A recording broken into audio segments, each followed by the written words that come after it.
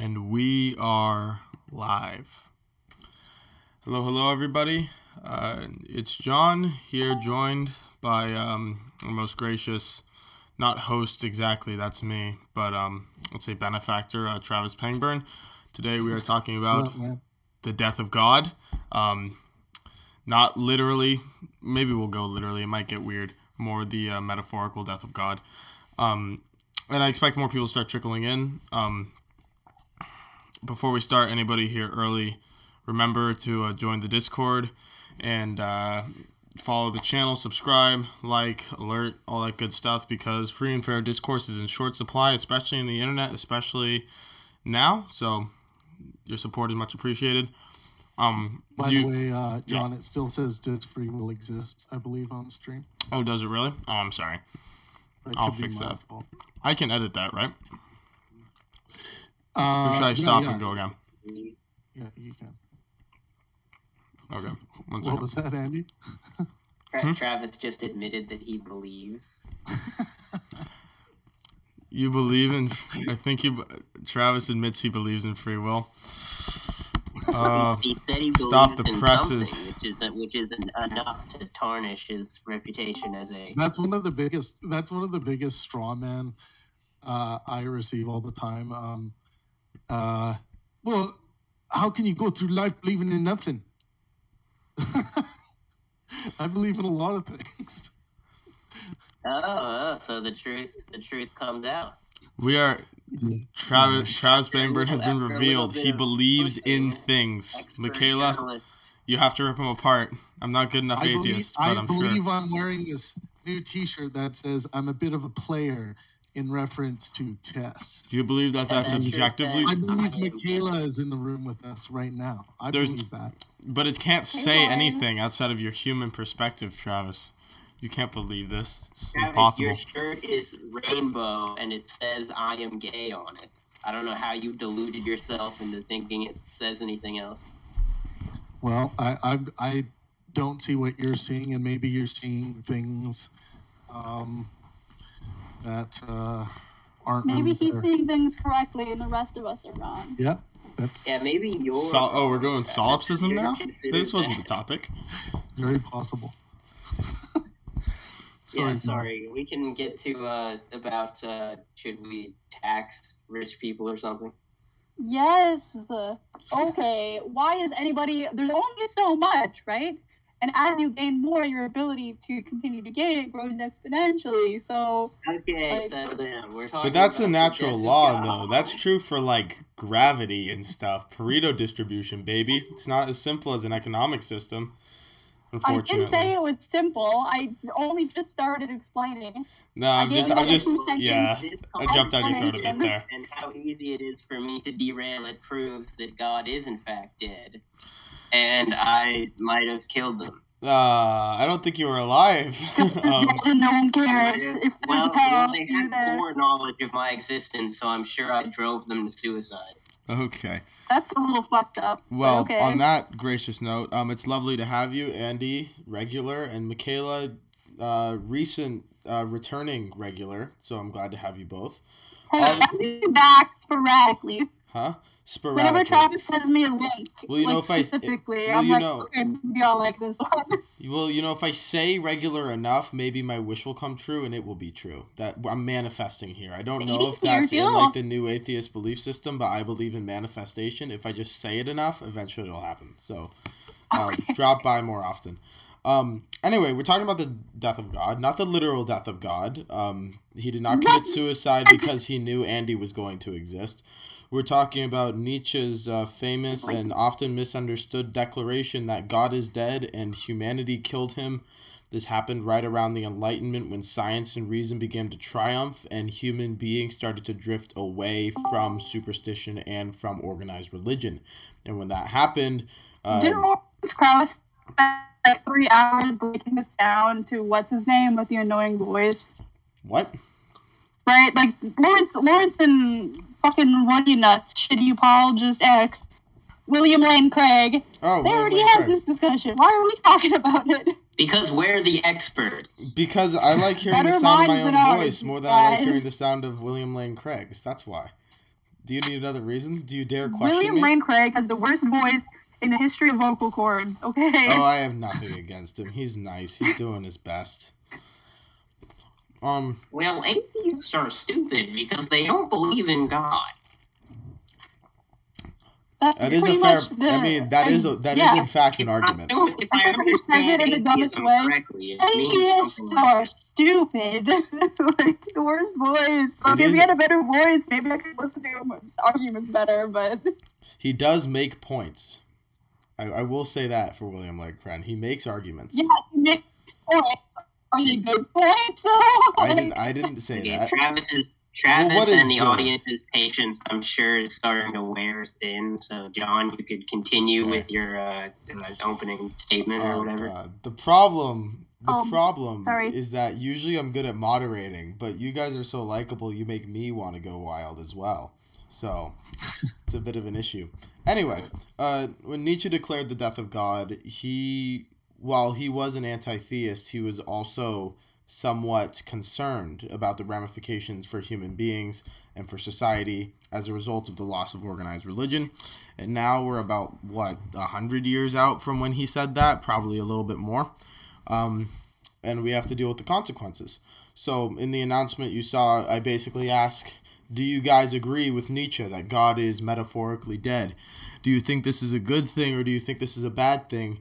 Were his prophecies, if you know them, do you think they came to pass? And what are the larger ramifications on the world, on society, and on morality in the aftermath of a dead God? I can start out. I think that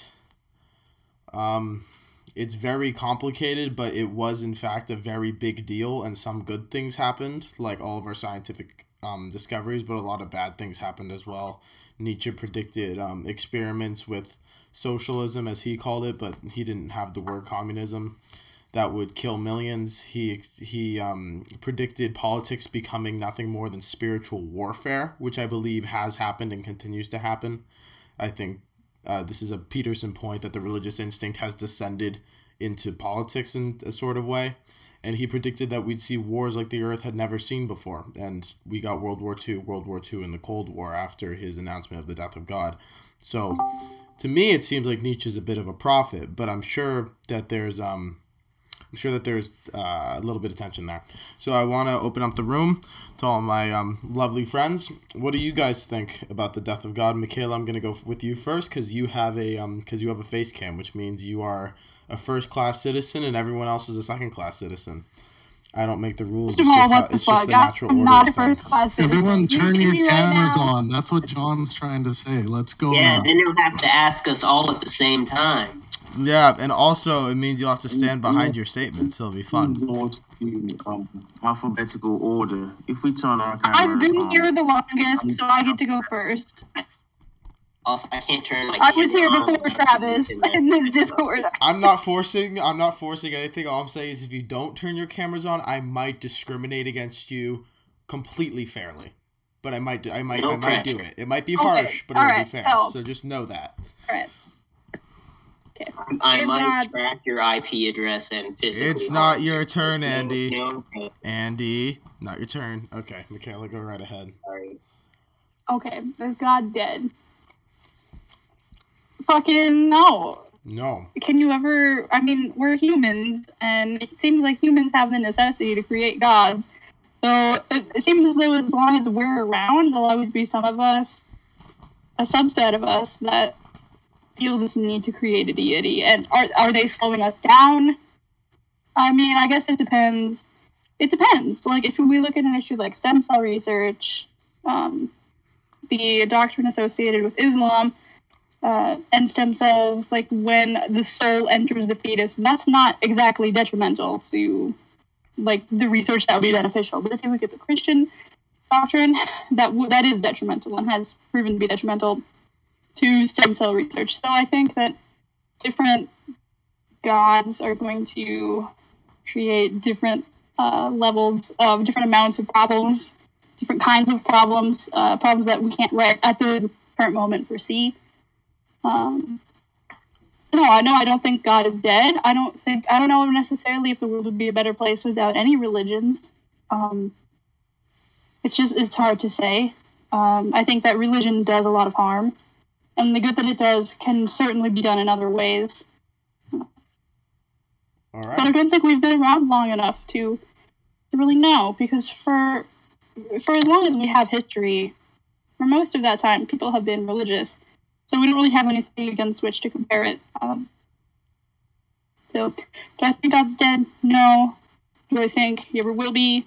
No. Would it be helpful if he was? Maybe. Insufficient data. Okay. Interesting. Travis, do you want to be a part of this discussion? Because you're next in line with the face cam. You could. I'll pass for now. I'll do some chatting at the end. I'm just sharing your stream here like madness, John. Well, I'm glad to hear it. I love gathering more disciples into my cult. So, I mean, Michaela, I tend to agree that in the idea that religion isn't dead completely. I 100% agree, like, obviously. Like, a vast majority of people are religious. I think that that maybe a more accurate saying would say God has been taken down a peg, I guess, because back in Nietzsche's day and before that, like, it was universal to be religious. And now being not religious is kind of a normal thing for a lot of people. And a lot of people who say that they're religious, like, yeah, not really. So yeah, I think it's sort of a given to say that religion and deities in general don't hold the place that they once held. Absolutely. Obviously, with advancements in astronomy and biology and neuroscience and things like that, we can see sort of the causes of events, which we have previously used religion to justify and explain. So I think that there's less of a need for a deity, or perhaps the need for a deity has changed from answers about certain questions about our origins or sort of things that we observe in the universe, and move more towards a social thing, where everybody's like, seems like the general populace tends towards like an increase of loneliness, and we have found it difficult to find community, and so it's easy to churches, religions, gods, spiritualities, whatever you want to call it, seem to be a fairly easy calling card, where it's like, oh, you have this faith, I do too, we have something in common. Right. It's a good social binder, 100%. Yeah.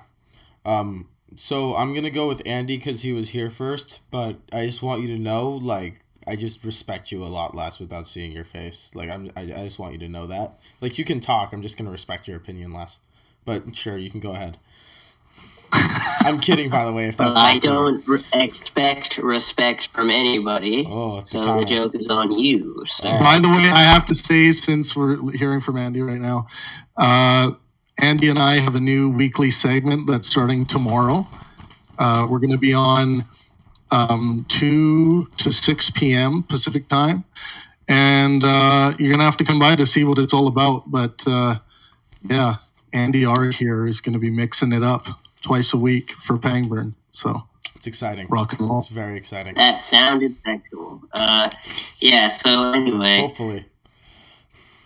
I don't think that God is dead, because I think God is kind of a vast term that people don't really agree on.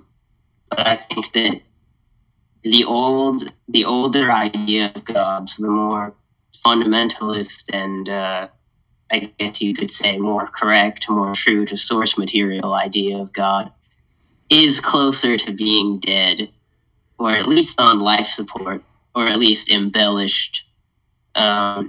Like Yahweh, for example, I would say is more dead than God is, because that's such a specific way of thinking about God, and it's one that, if you try it to its absolute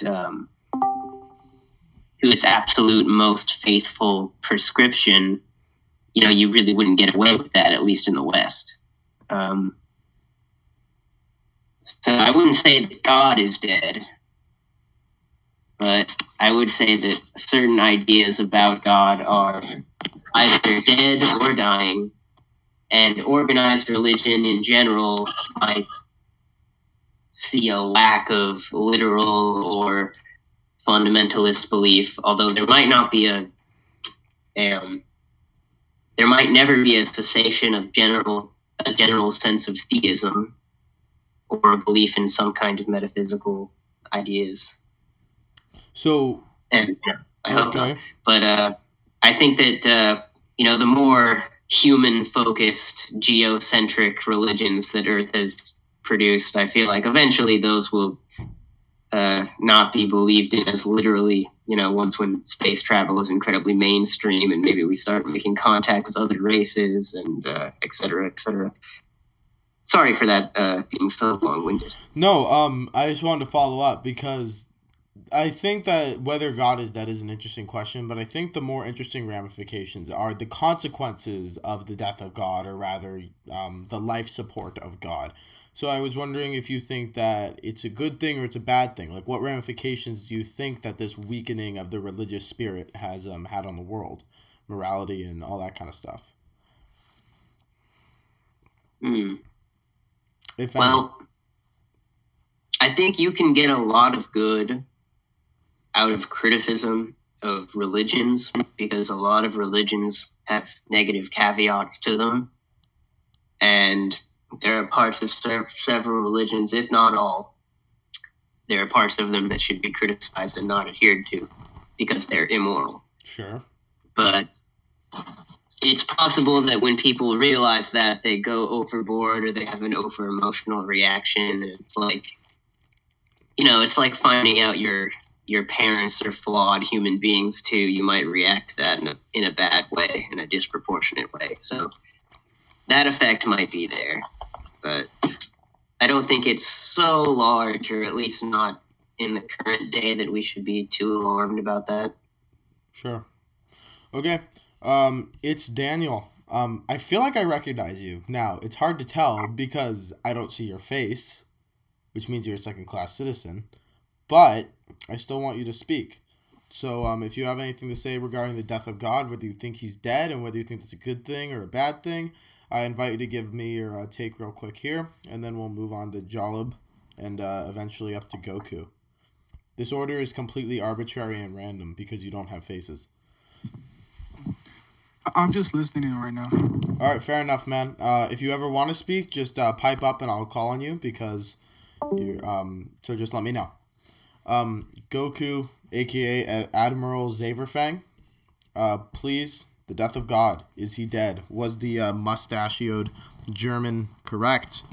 Or is he still alive? And either way, is it good or bad? Why do you have that reaction? That's I didn't say anything bad. I'm sorry. I thought of Hitler.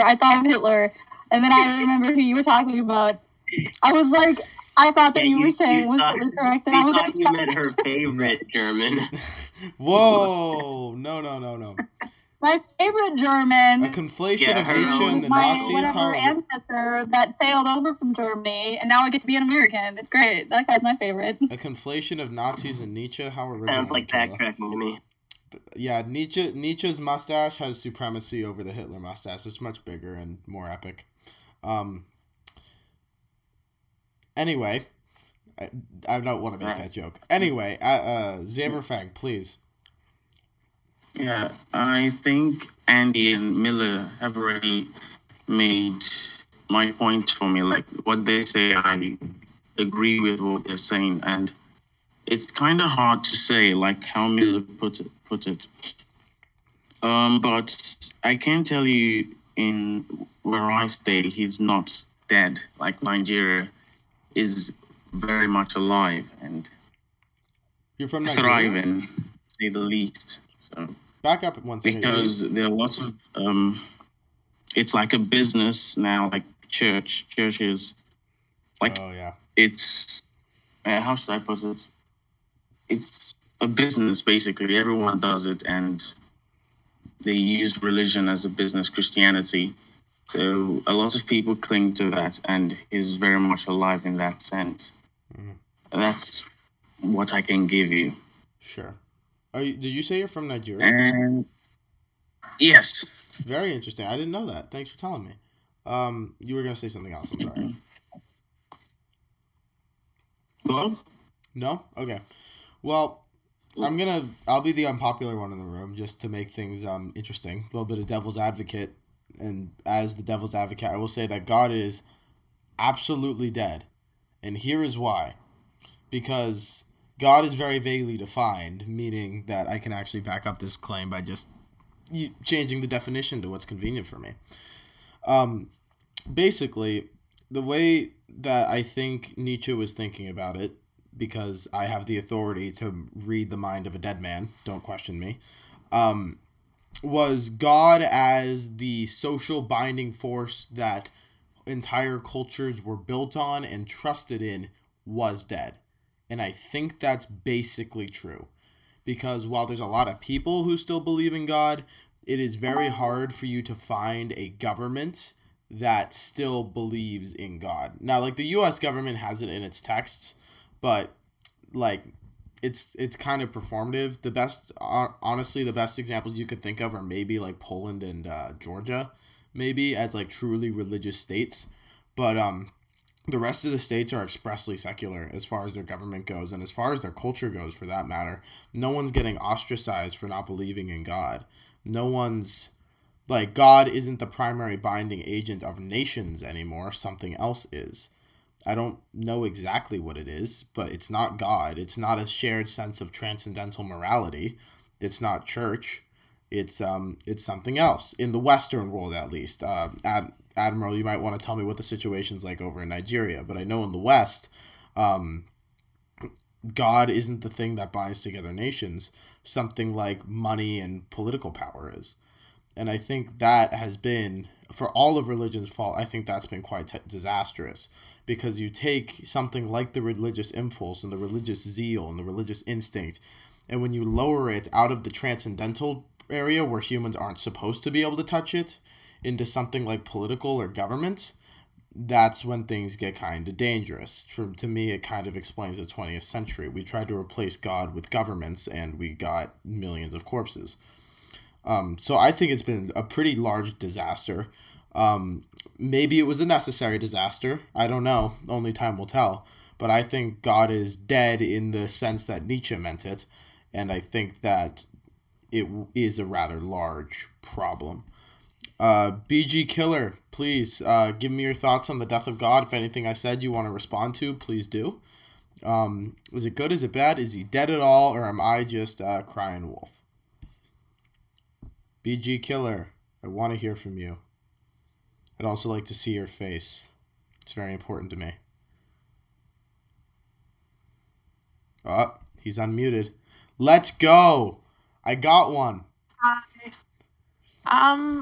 Yeah, I just jumped in, so I don't really have any thoughts straight up. Oh my god, another lady. I'm so happy. I'm so happy. Yeah. Please have awesome ideas. I only know of one other besides you two, so we love you, and I love you even more because you showed your face, unlike the rest of these cowards. Thank you. If you have anything, I said the same thing to It's Daniel. If you have anything to say, just raise your hand or pipe up, and I'm going to call on you because I want to hear from you. Yo, we got more people's faces. Let's go. All right, Admiral Zaverfang, can you tell me? I've started a revolution. It's a revolution. Dave SP. Dave SP and me go way. Dave SP and I don't me know go if Dave way went back. anywhere, but Dave SP and I had like a months-long abortion debate at one point. We go way back. Randolph, I started a revolution. Oh, is that? Yeah. Okay. Dave, aren't you in like law school now or something? One of us is in law school. I'm going to be. Yeah, I am enrolled in law school. I will be at some point. In Boston. It sounds fun. Yeah, the source of all my joy. Have I frequently told you you're a good-looking guy yet, Dave? Somebody definitely did that when I was very intoxicated the last time I was on this channel. Vaguely remember who that. I don't know who that was, but somebody did. That sounds like my MO. I'll count it as mine. Okay. Yes, it did have an air of creepiness to it. So Y'all are dopey as hell. I love it. Okay, so we got a lot more people in the room, lots of faces. It makes me very excited. But I just wanted to ask a quick question to Zaverfang because I don't know anything about where you're at. I said that the West primarily doesn't like form its moral foundation in God anymore. I was wondering if that's true in Nigeria, or if Nigeria's like general culture and governmental system still bases its sovereignty, if it still derives it from God or not. Because I'm just curious. I made sweeping statements about the West just now, but now I'm curious. So would you say that's the case, or not so much? No, it's not the case. It's totally different here. Oh, really? And there are two factions, the Islamic and the Christian groups. And it's thriving and very much alive in Nigeria. All right. Well, thank you for the update. All right. We are going to go with Dave. Talking about the death of God in the Nietzschean sense. I'm assuming I don't need to give you much of a preamble. My basic questions are, is he actually dead? Is that a good thing or a bad thing? And why? What ramifications does it have on the world and morality, do you think? Life stuff. Very simple. I don't think that God is dead in that sense, that society is primarily unmoored from a concept of God in a metaphysical sense. I think there are plenty of examples of theocracies, particularly in the Muslim world, and countries which are dominated by fundamentalist religious people. I mean, other than that, I'm not sure what it would mean to say that that God doesn't play a role in many Western societies. I mean, in a sense, he never really did, in the sense that it does in a Muslim theocracy, right? I mean, separation of church and state is kind of a fundamental presupposition of Western democracy in a lot of ways, at least American democracy. And so, I mean, you could definitely say that there are fewer people in in positions of power in the American Republic that actually hold real convictions with respect to God, as opposed to the ones that just pretend they do. You could say that God plays less of a role in government in that way. But it was never really a government that was oriented towards any one religion, or at least it wasn't supposed to be. But I still think that there's a belief in God, explicitly or implicitly, that undergirds a lot of people's intuitions. I don't even think it's unreasonable to say that it's the majority of people. So I don't think God's dead. Is that good? Well, I think it's difficult to say. I don't think it's good in the Muslim theocracy sense. I think it's quite bad. I think that there's a difference between doctrines. I think that there are significant differences between different faiths, and depending on which faith is operating in the background, undergirding people's intuitions and beliefs and informing their views on ethics and morality and virtually everything, it can be good, or it can be the worst thing for civilization as possible. So I don't know. I don't know. I'm not convinced that it's bad. I'm not convinced that it's good. It's definitely going to be bad if the world's if Muslim theocracies proliferate, though. That would be bad. Well, I can't say I really disagree on that last one. Randolph Richardson, you had your face on for a second, and that gives you brownie points. So please tell me whether you think the death of God is like real, or was Nietzsche just crying wolf? And either way, was it good or bad? And why? I know you're a pretty staunch atheist, so I'm kind of curious if you're surprised. I think Nietzsche was probably speaking more metaphorically. I think he's probably reflecting on how people are increasingly leaving religion over time. That's my suspicion. I don't think there was... I'm not convinced there was ever a deity, a God that was alive. So I think really it's a moot point, but what I do see in society is a gradual and decided move away from religious teachings, because there are so many horrific things being taught. We saw early on the Magna Carta. Later on, there's various amendments added to the U.S. Constitution, and other countries added protections for people. Gradually, more and more was required. because governments increasingly realize the importance of having to make sure people are protected properly from aggressors and whatnot, and the older standards just weren't measuring up. And then the abolishment of slavery was a big move away from religious ideals. There's John Rawls' Veil of Ignorance from his publication Theory of Justice, which is particularly important for lawmakers in as a tool to attempt to make laws that are more just and fair for society. And the list goes on. We've got the United Nations with the International Declaration of Human Rights. None of these things, as far as I can tell, favor religion. They're all deviation. They all deviate from religion and in favor of the individual and freedoms and equality and rights and all this. So I do think that the direction we're moving is a good direction because it's better for people overall. All right, thank you. I guess my question would be the 20th century, and I want to pose that as just an extra wrinkle going forward, because the most interesting thing to me about Nietzsche, and I've been just kind of reading him, I'm just kind of getting into him, so all you who are older and smarter than me, please correct me if I get anything wrong.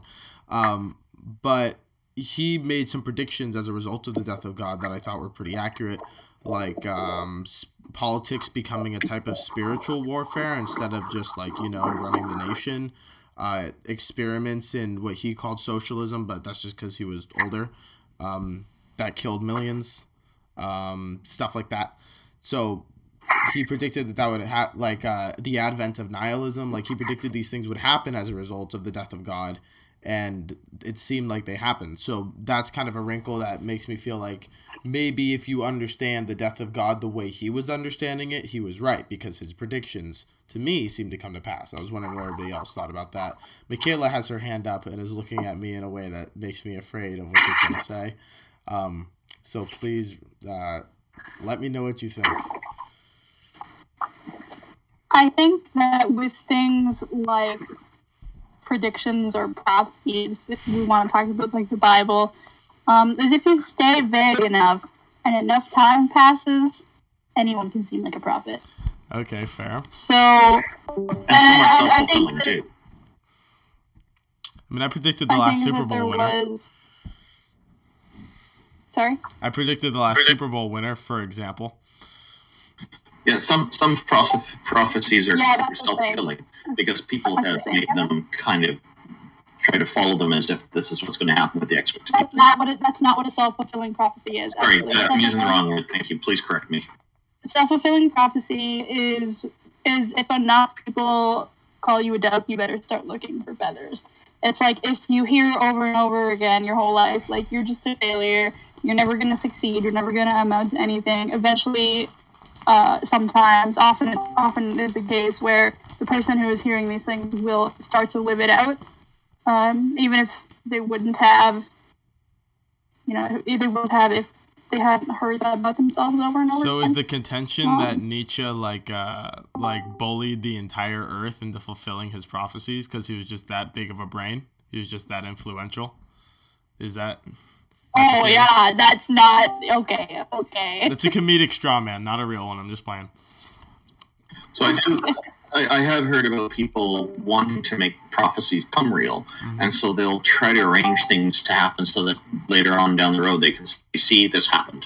So I guess self-fulfilling prophecy is not the word for that. What would be the correct word? And thank you for the correction. I appreciate it. Okay. You're welcome, and I don't know. There are I don't know the correct word for that, but I know what you're talking about. There are a lot of people here. I'm going to have to jump around. I am sorry. But I'm also very happy that there are a lot of people.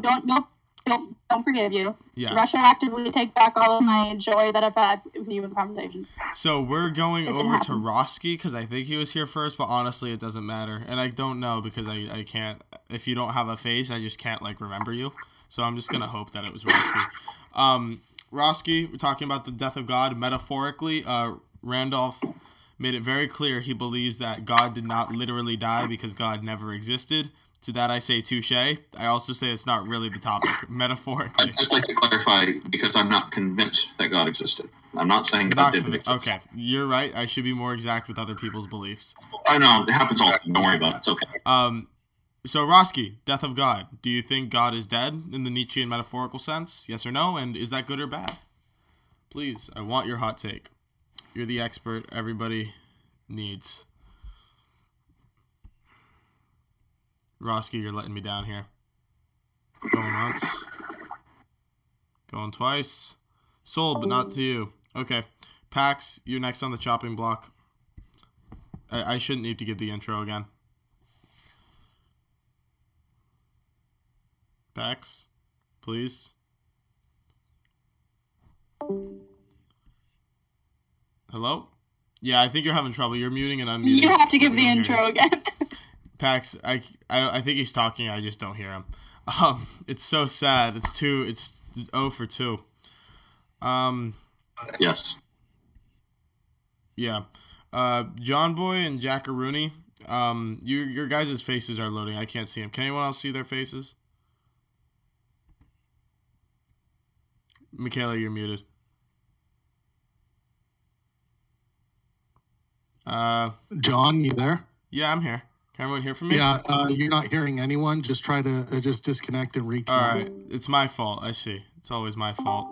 It's okay. It was really funny. Roski was just getting into his thing there, and then you were like, okay, that's enough from you. I'm sorry, Roski. I love you.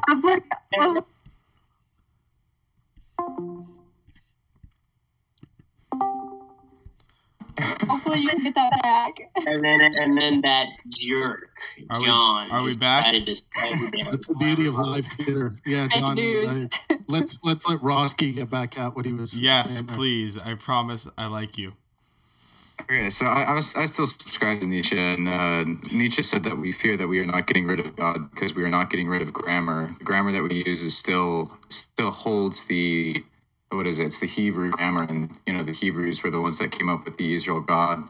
So, like, there's the concept of God. I think is much more complex than like the big man in the sky. So, it's something that's wrapped up within our own grammar. So I would say that God, God's more of a concept, and it's a concept that we all use. So it's not something that we can really get away with. So he's alive. Without, like, rewriting the fundamental building blocks that we use to organize society. So God's alive, and he's hiding in the language, metaphorically speaking, if I'm getting you right. Yeah. Do you think that's good? Yeah, I would say that. Do you think that's good or not? No, I don't have a good or bad opinion on it. That's just the way that I see it. All right, that's like a descriptive argument. This is very off topic, but Admiral, I really like your curtains. I just want to put that out there. Okay. John Boy.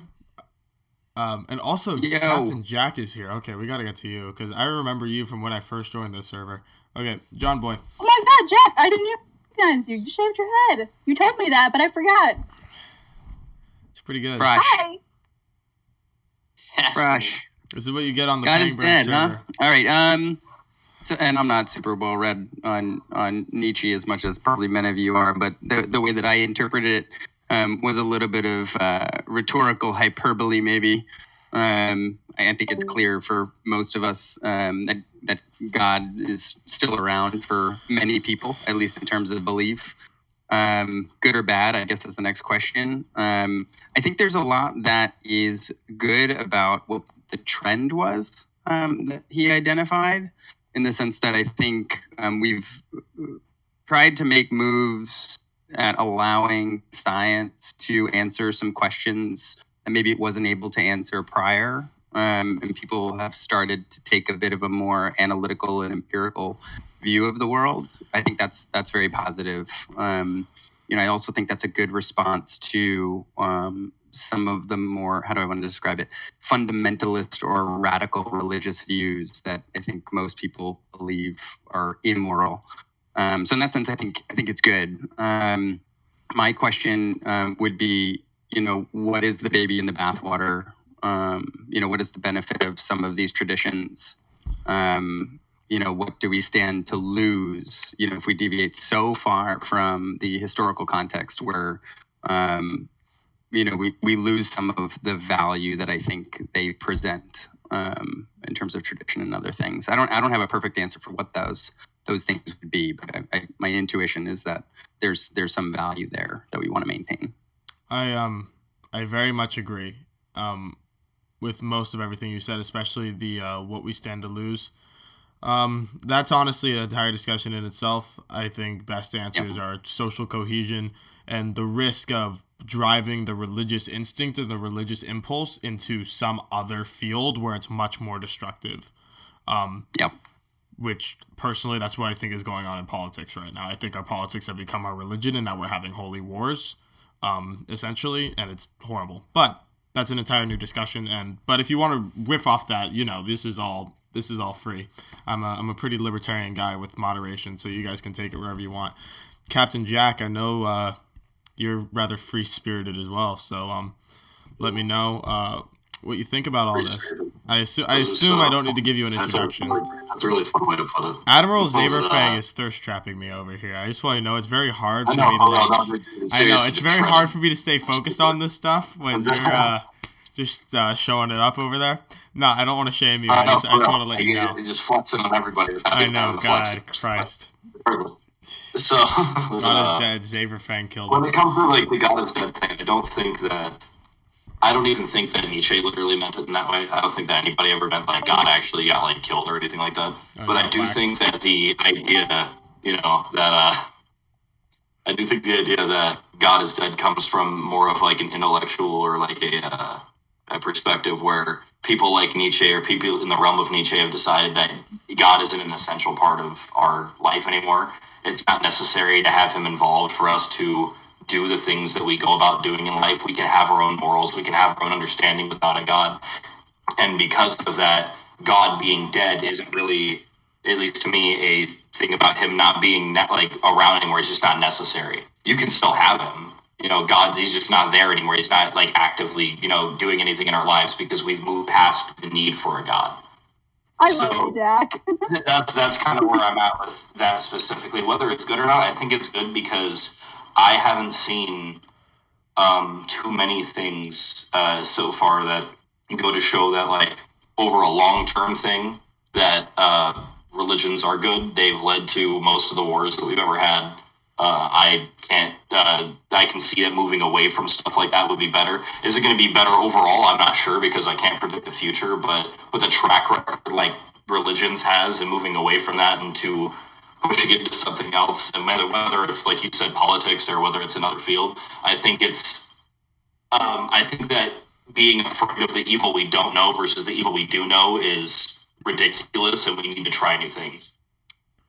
Okay. I'm going to be an apologist for 1 second. I'm going to inhabit the body of William Langcraig, and I'm going to steal one of Michaela's points, actually, of basically saying we've been religious basically forever, meaning that while religion doesn't have a very good track record, neither does anything else, because this is something Michaela said, which is very smart, which is why I'm stealing it, is we don't have anything to really compare. Thank you. I need to correct you, though. Because William Lane Craig is not the one who came up with that. You put some respect on Sam Harris. I didn't say he came up with that. I just said I'm going to be an apologist, and therefore I'm going to be like him. That was my only point. I'm still... Okay. The point on... Don't use William's name to make Sam's point. It's kind of like what you said, Jack, and it's kind of the two sides of the same coin, is the fact you've been religious basically forever means, one, we can't say it's all that bad because we don't have any real long track record to compare it to. It's apples and oranges. But B, we can't say it's all that good because we're comparing against a hypothetical that doesn't exist. It's the same problem, is that we've never tried anything else. I'm more willing to give a shot to something new than something that hasn't been working, like you said, for forever. Well... hasn't been working relative to hasn't been working we don't really know if it hasn't been something that isn't working or hasn't worked. Even in your premise, you betray your disposition, because hasn't been working is completely relative to something else that would work better, and we don't know that yet. So it's very dispositional. I don't necessarily think it has to work better in that aspect. I think that it just has to work differently in order for that to work. Whether it works better or worse is kind of irrelevant in that. It could work better or worse. I'm just thinking something new needs to be tried. I don't think that I'm saying that it has better data to work better. I'm thinking that based on this, there's no reason to not try something else. Whether or not it works better or not is not here or there. Michaela? When you say works better, do you mean accomplishing the same ends with means that are generally less harmful or open to be easily exploited? There's a lot of because there's a lot of messages and stuff like that inside our religion, like be nice to people, don't be a prick, that I think could still go on really well, but don't need to be packaged in this insanely convoluted thing. You just don't be, it could be just don't be a prick, and we can get on with our lives on that. Well, if God but doesn't it could be put in different ways. I think we can reach those same end goals that religion tries to get to without enforcing it with a all powerful thing at the top of it. Sure. You'll burn forever if you don't do the right thing. I'm stealing the mic, unfortunately. I'm so sorry. Not to use it for myself, but to distribute it to the proletariat who are lacking of enough mics. So, Jollib, you were in and then you were out and now you're back in. We're talking about the death of God. Hopefully you've been listening long enough. I don't need to give you an intro. Please give me your thoughts. Yeah, well, I was going to say that it depends on which God again that you talk about. This is metaphorically. The field of theology. Yeah, metaphorically again. This if the concept is to a Western European kind of notion of God which existed during the times of Nietzsche, then I think it's self-evidently true that that's the case. If you look at the sort of the pantheistic religions of both Europe and the rest of the world, that concept of nature being divine or reality being divine or whatever, I think that's a perspective that shifts focus completely, and I think that can't be disproved or dismantled by any philosopher. And if we're talking about morality, I think that was I just want to tune into the claims that Jack and Ms. Miller, M. Miller was saying before, hi, about morality, and this is going back to the human perspective again. When we talk about accomplishment of the same goals of religion, it's kind of, to me, they're just tracks that run parallel to each other, so they really don't cross, I would say, because we're talking about let's look at a problem like, I don't know, gay marriage or something like that. If we look at that and you look at what religion says, or most religions say is good, is now counterproductive to what the secular society says. And the only criticism I would have of accomplishing goals, or I think what Jack was saying was accomplishing the good that religion has done, or we can follow it don't be a prick to another person. What would imply being a prick? I think that would have a presupposition of its own. If we could establish what that goal was, then we can justify the ends that meet the goal. But we don't even know what the presuppositions are. So it's a bit difficult, when you're talking cross paths like that. We should do the good stuff and not be pricks to other people. But what is being a prick? That's actually the whole goal of the Isort problem that Hume proposes. So until we are really clarified on that, I think it's all an intuitional game. This is better and that's worse, and we can keep this and not be a prick to somebody. And what does a prick involve? Being a prick involved, Jolly. Right. Only if you accept Hume's proposition. I think that while we can't specifically say what not being a prick means, when someone is a prick to you, you can usually tell. There are certain things that are prick-like, that are clear, even if it's not clear what it means to always not be what. You know what I mean? There are, so just because we can't know all of it doesn't mean we can't know enough of it, in order to be productive and move forward with this new, metric. Well, just in that case, I could start being, I could be extremely rude to anyone, and then I could just call myself not a prick, because we don't know what it's like to be a prick. You don't know what a prick is. Because. And the thing is when somebody, in this section works, when somebody's an asshole, it's not up to the person to decide whether they are an asshole or not. It is not up to the person to decide whether they're an asshole. It's up to the people around them to decide when they're an asshole. So when someone's a prick, they don't get to choose whether they are or not. They get that decided for them by the people around them. But you'd agree that's a good segue into John J. Parker's point then, because that now politics has now become that different means where you get the liberal side of the faction, or you get the authoritarian side or the libertarian side, and people are. Why did this jump there, though?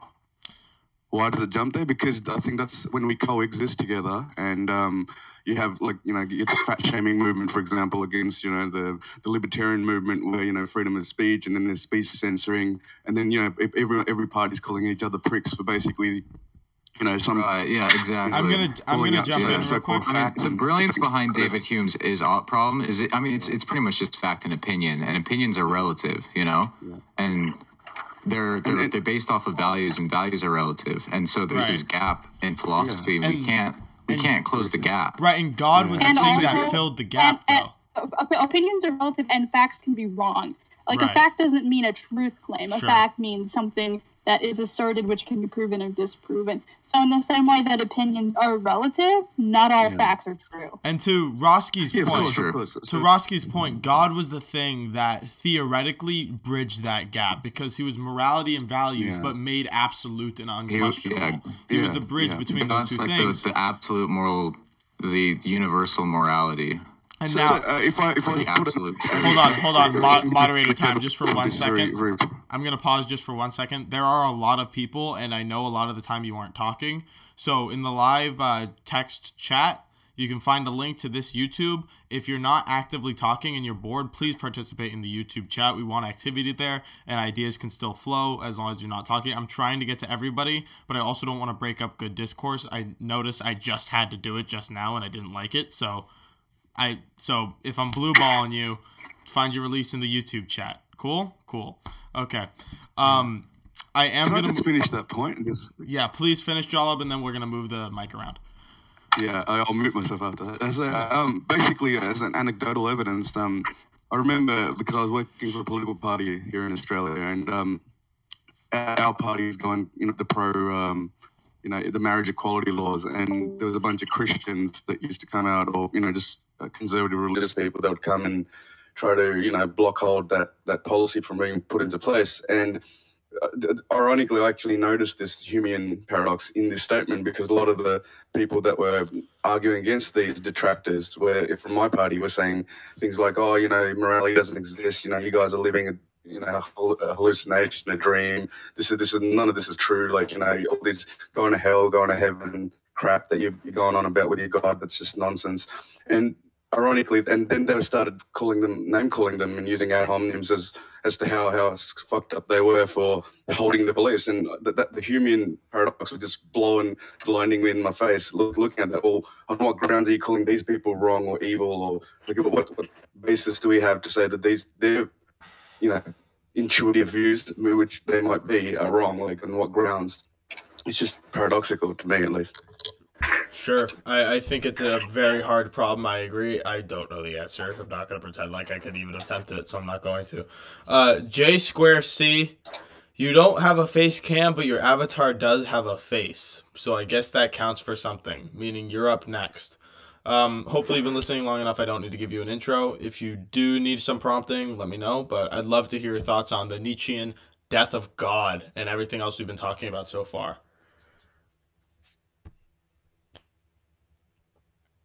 Actually, I'm just here to listen because I've got not much opinion upon this. But I guess in terms of God, usually when I talk about God, I talk about the pantheist God again. Being truth, eternal, and existing. So in terms of Nietzsche saying that God is dead, I guess I'm not, because for me personally, I haven't read much of Nietzsche yet, so that's one point. And then from what I heard from other people saying, I guess the fundamental Christian God, where all loving, it's not really that convincing in the first place for me. So I guess that's my own stance against that. So yeah. Well, thanks for your input. Listening is very much appreciated. If you do have anything you want to say, just pipe up and I'll call on you. If you have anything else. There were more people in here, weren't there? Okay, David Pixel Pie. I don't actually know you. Everyone else I've recognized. I do not recognize you. So if this is your debut, I'm happy I can welcome you. We're talking about Nietzsche and the death of God, and whether it's good or not. So please give me your thoughts. I'd love to get your hot takes. Yeah, I'm not here very often, but it was just, I think we just came very quick to a problem that has been with us for a very long time, which is, like many of us here, especially for instance, like Captain Jay Courtney, he, we're mostly like rationalists, right? At least I like to think myself as a rationalist, so we would like a morality that will be derived from rationality. That's like the first or one of the reasons we deny the existence of a universal morality derived from God is because rationality. But the problem is that when many people start saying, yeah, look, when we have an intuition of what being a prick is or what being a bad person is. Well, the thing is that it's just an intuition, basically, like a feeling that many people have. I mean, it's not very universal, and so it doesn't come from anything that a rationalist would like. So yeah, we have that interesting conundrum there. In one side, we deny the existence of God because of some rational uh, derivation from morality, but on the other hand, we just people like Sam Harris, for instance, he just said that he just says that well, look, most people have a basic intuition of what good is and what bad is, but so we should just follow that intuition. It's like replacing. Hey man, look, I feel that God is what we should believe to. Hey, let's just believe on whatever our biology condition us to feel what is good or bad. So yeah, we just went from one irrational point to another, I guess. So yeah, that's if I may, there's much more proof of our subjective feeling than there is of a God. So I don't think it's irrational to say that there are some intuitions that we just have and some feelings that we just don't like or that are non-beneficial. I mean, if you take the example of just one example, the feeling of shame, it actually, there's the work of Stephen Porges and polyvagal theory suggests that shame is not just an emotion, it's a physiological process that over time can be harmful. So therefore, therefore, it's not morally right to make a person feel definitely some many emotions have like the one you described, like shame.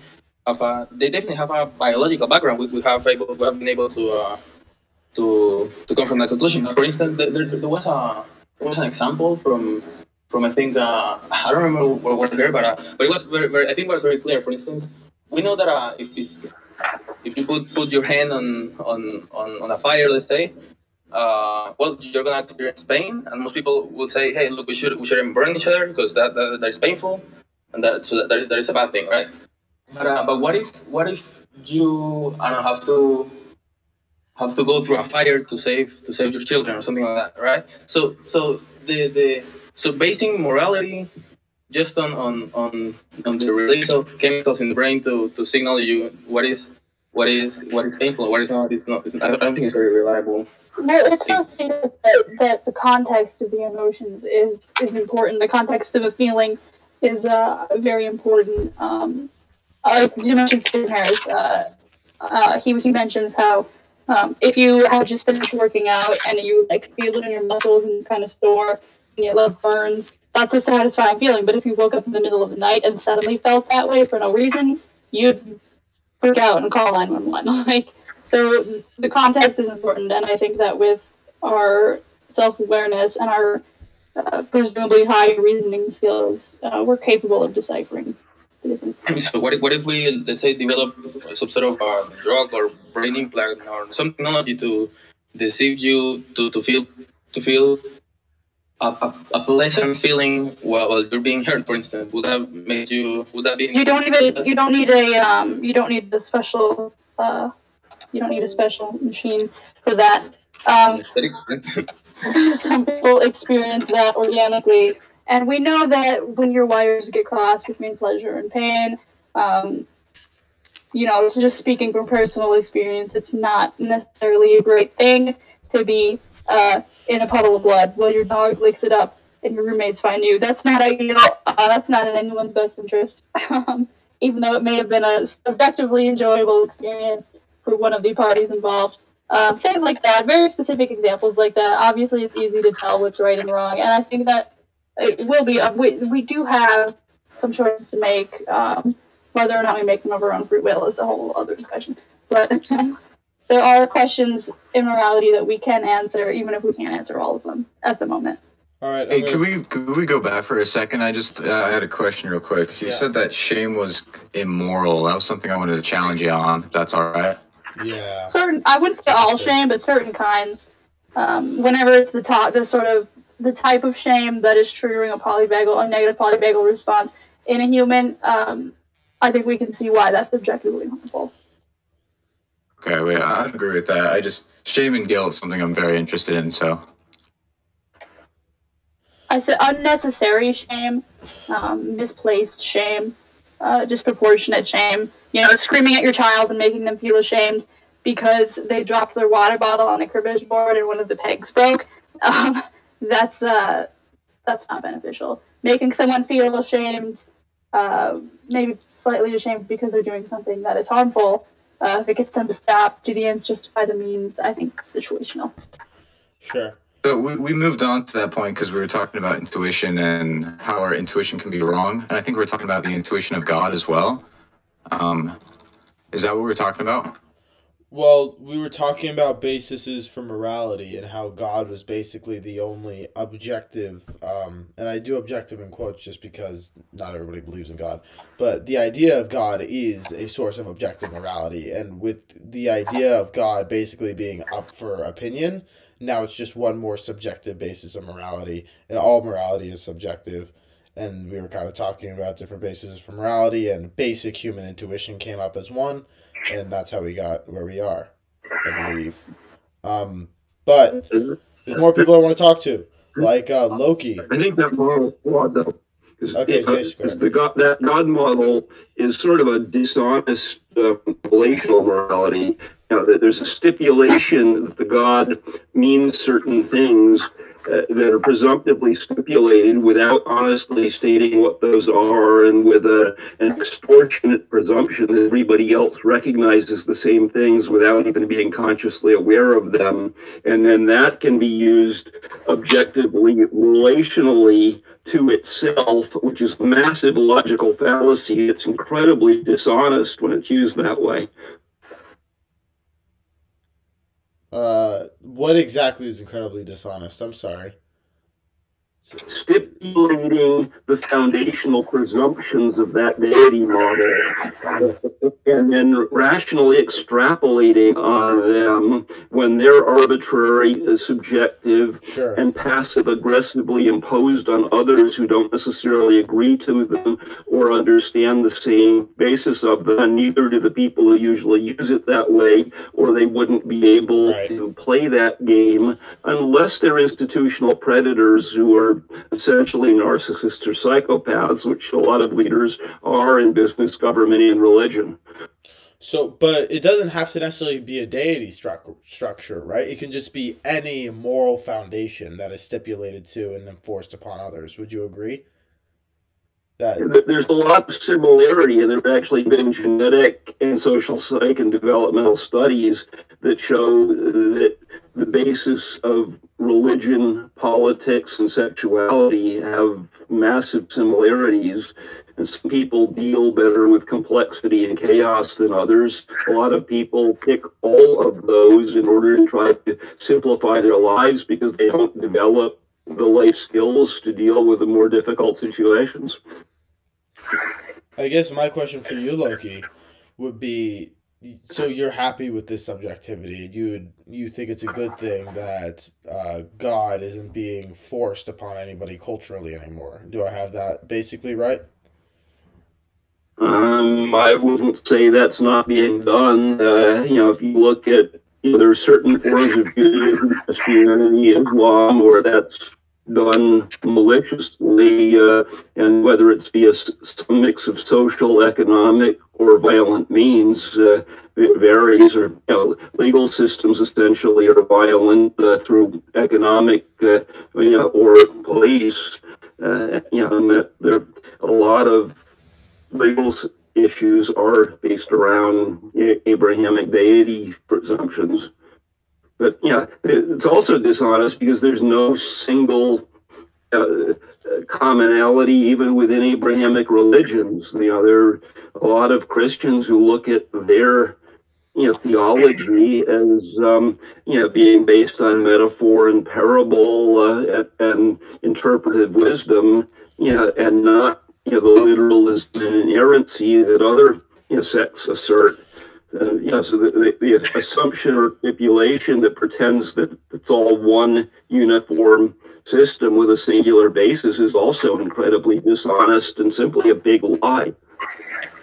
I don't understand the specific critique of the theistic hypothesis for the metaphysics of morality. Right? I mean, it seems to me that it's framing a hypothesis just like any other position on the metaphysics of morality frames a hypothesis. Says, here's a bunch of stipulations or propositions, and if these propositions are true, let's see what kind of moralities we can cook up using these propositions as a backdrop. I don't know what's dishonest about that. I mean, I can frame any number of hypotheses that I want to. Can I back up Loki's point with that as well? Because I think I'd definitely like to back him up on that. Because the concept of Christianity being one single metric, or even Judaism, I think Judaism's a better example, because I was talking to a member on here whose name is Swaxy, and he was mentioning that majority of the Orthodox Jewish sects in America and Western Europe have adapted a different metric of God, a non-personal, impersonal God within their framework. And like if we call the word Abrahamic religion, Judaism being one of the oldest forms of Abrahamic faiths, they have managed to change their position from a personal male, personal God to something more sort of impersonal energy, like akin to the Force in the Star Wars is quite remarkable. So yeah, like we could just highlight those guys out.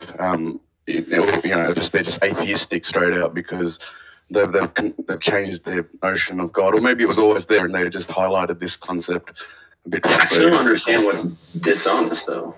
I mean, they have a different hypothesis. Okay, when you claim, are you familiar with the literalism and inerrancy dogma that's common to Southern Baptists and to some other branches of so-called Christianity? Sure. Yes. Okay. That assumes that a Bible, which, if you look at it that way, has dozens of irreconcilable factual contradictions just within itself, assuming that context is... They don't think so. It's simply a big lie with itself before you even move on to any interpretation. But, a healthy religion tends to involve, some cult wisdom reflections to help people function in particular social contexts. And what those are, if you're in a cold northern environment with nuclear families, hoarding food for winter and having shelter before kids, is a lot different than, say, if you were in Polynesia, where it's healthy in a closed island culture without a lot of external disease, where there's food available for the picking year-round, minimal shelter, to require a maiden to birth a healthy child before being allowed to settle down with a long-term marital partner and, focused on child rearing and not fucking your ass off as a horny teenager. And that process also creates a confused paternity and community investment in child rearing collectively that in a tribal culture is more functional than the idea of nuclear isolated couples. Hold on, Loki, let Dave respond. I think you're conflating the idea of being wrong about the inerrancy with being dishonest about it. I mean, if I think the Bible is inerrant, I could be wrong, but as long as I actually think that, it's not dishonest to frame a hypothesis and be wrong about it, so long as you're honestly representing what you believe. I don't see any dishonesty. I think the people that say that the Southern Baptists you reference that the Bible is inerrant, they actually think it's inerrant. It's part of their hypothesis. I'll go to bed. Good night, boys. Bye, Michaela. I'll miss you. Yeah, this is a debate I've actually had with Loki a couple times, so I'm not really sure if I want to spend a ton of time on it. To be honest, not because I think either of you are wrong, just because it's not what we're talking about. Basically, the difference between being very, very wrong and wrong in a way that seems very obvious to a lot of people, as opposed to just being dishonest, which means knowing you're wrong and saying it anyway. I think those two things are different. But Loki's point is well taken. But Loki's point about is well taken about apparent contradictions in the Bible. I'm going to jump to Simba, and then I'm going to jump to Sergeant Kipling. I want to get refocused on our actual topic, the death of God, and whether he is dead in the Nietzschean metaphorical sense, and whether or not that's a good thing. So, Simba, you've been sitting in here for a while, so I want to reward you. Everybody, remember, for anyone new, in the live text chat right above the live hangout, there is a link to the YouTube video for this, so go ahead and activate in the chat if you aren't being called on to speak at the moment, because there's a lot of people in the room. Simba, go right ahead. Going once. Going twice. Sold, but not to you. It's so sad. Maybe if you had your face cam on, it would have worked. Anyway, Sergeant Kipling has a cat face, which is like half a point. I don't know. It's kind of close to a face cam. We're gonna call it good. Sergeant, we are talking about the Nietzschean death of God, not the literal death of God, but when Nietzsche said that God was essentially dead as the binding moral agent for Western society, and predicted the 20th century, and then the 20th century happened. Do you think that he was right in his declaration of God being dead? Do you think that's good or bad, and why exactly? Sergeant, you're up. I'll be honest, I just tuned in here. I'm familiar with that quote by Nietzsche, but I don't really know the context enough to kind of elaborate on how I feel about it. I mean, being a Christian myself, instinctively, I'm like, that sounds retarded to me, but like I said, I don't really know. I know there's a lot more to it. So yeah, I'll leave that to you boys. All right. Well, to speed run the context for anyone new who isn't around, basically Nietzsche saw the Renaissance and the Enlightenment, and he saw like the birth of rationality and science starting to triumph over the power of the church, and said, "Hey, look at that! Our cultures and our societies aren't completely decided by religion anymore. People think for them. People use reason and rationality and science now to try to find their moral ways in the world instead of looking directly to the church." And he thought that basically hearkened the death of God as the all-powerful binding cultural agent. So that's a bit of context. And then he predicted the 20th century, which is very interesting. BG Killer, I am asking you if you want to say anything, just because I like you so much and you've had your face cam on, and I'm just dying to like reward you in some way for having your face cam on. So if you want to talk, now's the time. If not, you can just keep listening. It's fine. Yeah, I would say that I probably agree with it. Based on my own experience, I grew up in like a Catholic kind of environment, so I was very much influenced by that. And I had a point where God basically died in my eyes, and I was pretty much convinced that it's all bullshit, and we've been lied to. And then as I started going into my 20s, I started seeing that there were more sides to religion and spirituality, and that I think the way I see the Bible now is that it's a lot of stories, and a lot of them are quite metaphorical. But what I've seen, like being a young person in this society and like the Western world, is that there seems to be a real lack of faith and community. And I think that's one of the things that comes from religion, is that it brings people together and they have this faith that binds them. And there doesn't seem to be so much of that. It seems to be a lot of people doing their own thing and a lot of isolation. So in that way, I would say that, yeah, people are getting their morality from different areas and not necessarily turning to religion for that. And I think even that there's some separation between the people who are religious and the people who aren't.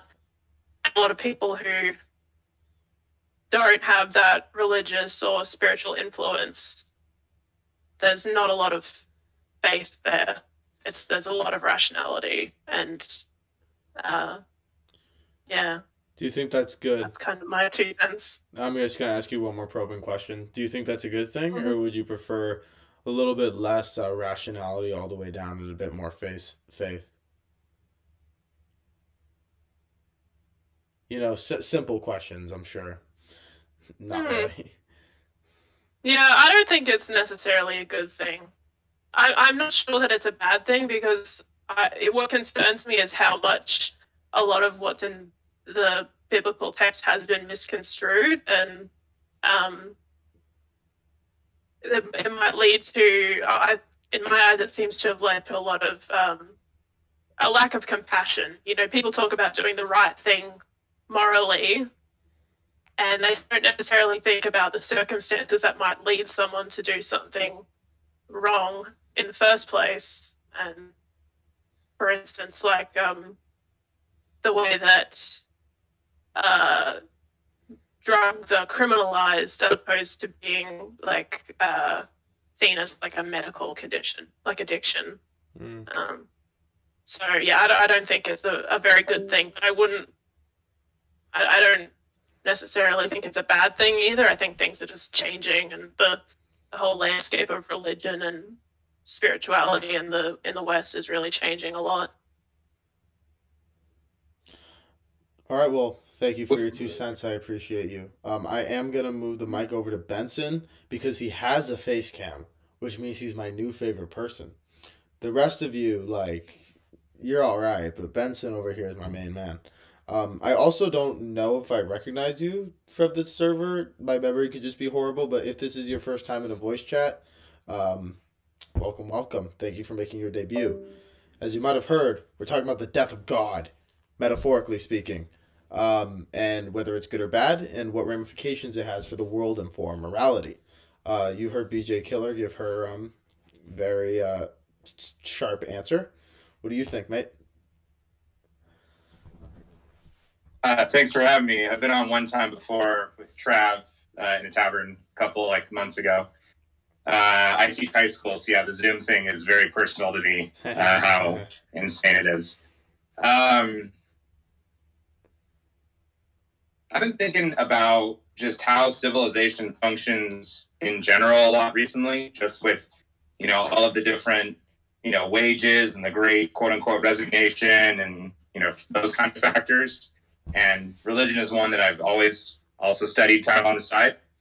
I don't have an answer whether kind of like BG Killer said, I don't know if I have an answer of the potential decline is good or bad. I do know that one of the things of the trends that I regularly see in world history is this notion that humans have this extremely savage side. And we basically use many different methods to tribalize against one another. And you could say that it's for resources. You could say that it's for land, which would be a resource, whatever else it is. For me, it's really just about creating the reason, yet also connected side, if you will, for a sustainable future for not just humans, but also other species as well. It sounds like a hippy dippy, philosophy and whatnot. I just think that, morality and such that develops, it could be from religious tradition, not from stuff that we see from the Old Testament, like slavery, that many, modern thinkers have pointed out it's ridiculous that we would take that seriously. But my thing that always goes back to is like, when anyone is embracing an ideology, what is the point where they say, yes, you have to make boundaries because that's, for safety and, security and whatnot. But what's the point where people basically start saying that, always looking at the enemy is on the outer? Because at some point it goes to justify that, it's like endless war, if you will. So to bring it back to Nietzsche, I would say I think he was partially right, but I don't know if I could say it for full certain.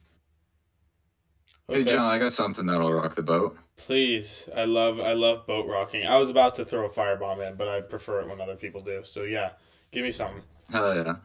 Okay, all right. So when Nietzsche said that the God was dead, he continued with dread. So it's not something that's like that's positive from his perspective. 100%. And he one of the things that he continued with was, what water is there for us to clean ourselves? And so the argument that I want to make is, it's one where if you can define God as the absolute moral universal, then it's a tragedy that we've lost that. I mean, I agree. So, and in that quote, and in that quote, he kind of goes on to talk about, like, look, with God dead, essentially, in his formulation, it means that humans are basically going to have to rise up and become something higher to fill the gap. Like, this ties into his idea of the Ubermensch. He thought we were going to have to kind of create our own values. We would have to become God simply to appear worthy of it. Exactly. I'm gonna post the quote in the live chat in the live text for a second. But another thing, like a reason why I believe God is dead is, in the Nietzschean sense. Again, I'm not saying literally. Is because this seems to be of what happened. Like, this seems to be like, now we're more divided.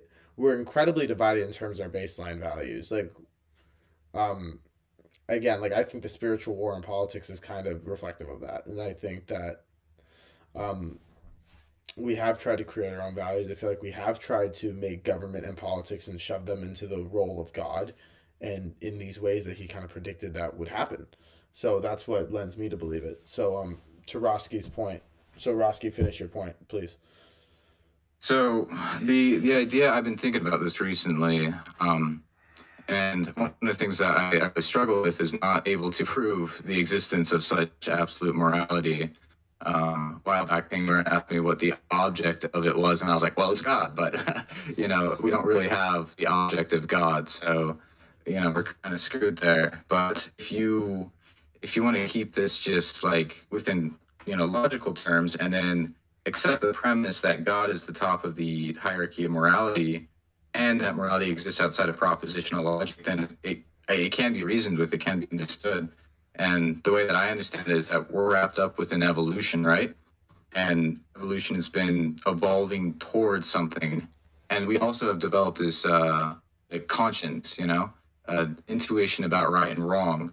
And if we break that conscience, then we feel guilt. Now, guilt's different from shame, because guilt is when you break a moral principle, or when you're not following this universal morality, when shame is purely social. So guilt is personal, while shame is social. And I mean, it's the reason why Black during the civil rights movement shame but no guilt for standing up for themselves and for those that supported them.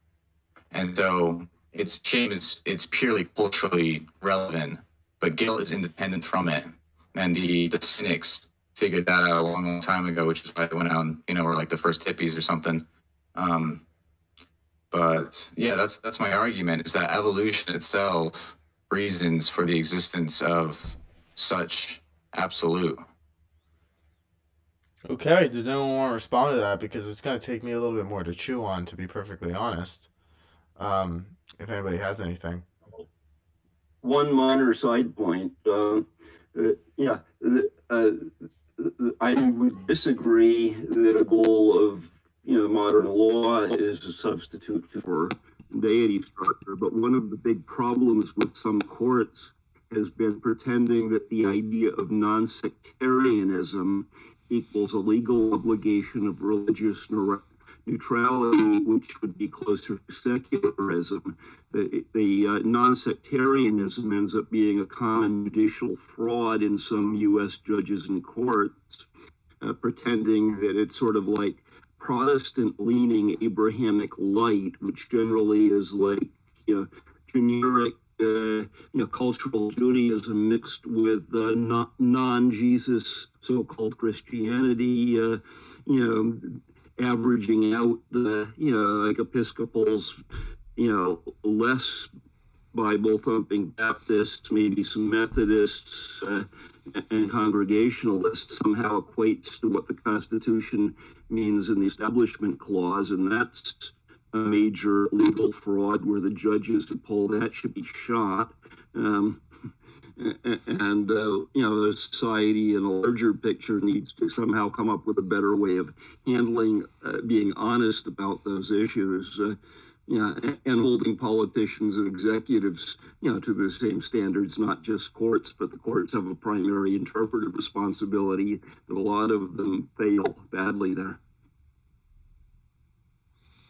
So you think that, just to make sure I get you, Loki, because I have a long track record of misunderstanding what you're saying, that the judges in the courts are still tied up with God to over an overtly large extent. Is that a proper understanding, or I'm sorry? In large part, yes, but if you understand establishment neutrality, which can be both religious equality among sects and not favoring religion or sectarianism over atheistic, non-theistic, humanistic, practices or beliefs, and then free exercise. How do you have free exercise and atheist or non-theistic or non-religious people in society, and interpret that in a way that delivers equal protections of law? We have some big messes there. I mean, if you understand the constitutional law standards and look at how courts have acted, we have major problems. It almost presents something kind of paradoxical to me, because you just set off a light bulb in my brain. It might be a stupid light bulb though, so let me know. Is that our government foundation is based upon truths we hold self-evident, right? Maybe they're not expressly religious, but they're essentially religious on the idea that we take them on as a matter of faith. No. We presuppose them. And that's the basis of a lot of our laws, those same laws that constrain people who might not have completely different a priori assumptions, who might presuppose that with natural rights. So it seems inevitable that a country is going to favor some a priori moral assumptions over others, and I don't think you can get around that. Which is why I always thought that nations should just be collections of people who share the same moral foundation, and then that's basically how you solve the problem of different moral foundations, is you just separate people. But that's been done in the Mideast. Okay, yeah, fair. Point taken. We have a new person in here, Neurotic Shrimp. I know you. You were active. You were active today on some of the text chats. So I hope you still got some energy left in you, because we're talking about, the lightest of all subjects, the death of God in the Nietzschean sense. Is it real? And metaphorically speaking, is it real? And is it good or bad? And what are the ramifications for society? And then after you, I have some questions for the Admiral, because he's been getting lively in the live text. So maybe we'll get to there. But first, Neurotic Shrimp, love to get your takes, man. Yeah, I haven't gotten a feel for this conversation yet, but I mean, when Nietzsche talks about the death of God, it's outdatedness of religion and how people aren't per se religious anymore, but he sees it as people giving up on their own value structures and what happens when you don't give into your own value structure and the problem that results as a society. Oh, that's beautiful. Yeah, that's my understanding of God's dead. I think that's a pretty eloquent way of putting it, honestly. Yeah, that was really concise. That was awesome. Yeah. God, you should have heard me bluster like an idiot for 30 seconds. I could have just said what you said. Oh, well. Anyway. it's not easy to articulate complicated ideas simply. Right. I think that's my forte. Right, yeah. I guess that's true, huh? Anyway, I guess my question would be how do you guys think we're doing as far as trying to invent our own values and run societies without some objective moral standard that's getting crammed on everyone else? We do it to a little bit, but do you guys think that we're doing a good job trying to act out our own values, or do you think we're worse off as a result of the loss of God or something similar? I'm going to throw that over. The thing is, yeah, David. I think this question really very interesting because it's one of the few that we can actually use data to answer. So if we define that doing good is reducing human suffering, which is something that many people can agree on, we can say that since the death of God or since rationality started to be the consensus in many countries, we can see how the countries with that believe the least in God, like there's data about it. For instance, South Korea, northern countries, Japan, Canada, they have way lower rates of homicides or violence, right? So even a country that lacks this sort of supernatural guidance for morality, they're doing pretty good. And since we started leaving religion behind in many countries, we can see how human suffering have been reduced not only through technology, but also people have been able to behave more acceptably, I would say. So and Yeah. you can say how in countries like, I don't know, where for instance, some African tribes where religion is like the most, or for instance in Iran or this rather like Muslim countries, that they have the most the highest rates of violence. For instance, you can take the very blatant case of for instance Mexico City or Iran and Tokyo, right? In Tokyo, you don't see any Christian symbols or any religion symbols everywhere, whereas in Iran or Mexico City, you see people are very, very convinced about the religion, and nonetheless they are doing quite badly in terms of reducing human suffering. So I think we're doing a pretty good job without. So the question of if we are capable of replacing like a universal morality with our own, I think we're doing a pretty good job for as I can tell, at least in more recent times. Yeah, you can say that. Yeah. Yeah, religion definitely tries to instill a moral structure, and it's not necessary for religion to be the only thing philosophical. Nietzsche tried to make a really rational case to create a philosophical moral structure, and it kind of got twisted and converted in the end. And that's kind of a funny motif that happens not just with religions, but it happened with Nietzsche's philosophy too. Sure. Yeah. Sorry. I put in just the last 10 seconds left text. I put Parable of the Madman, which is a parable by Nietzsche on the topic of God is dead. Benton, I kind of want to get your take on this. You said your world history teacher, did you say? I want to make sure I have that right. I actually teach government in 12th grade, Okay, but in preparing for it, I regularly study world history. I'm not that well read at some.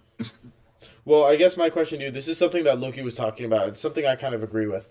Like, we say that our moral systems are kind of independent from God now. Like, we have secular systems is the idea. But a lot of our governmental systems, like, even though we have the separation of church and state, fundamentally the morality of a lot of our laws and a lot of our government are based on religious presuppositions. And I was wondering if you thought that that's true or not. And I also want to see your thoughts on the general question of, are we doing a good job in the world of subjective morality, or if some sort of objective transcendental morality is like necessary? So I was just kind of curious for your takes on all that. Sure. It's a lot. Yeah. No, yeah.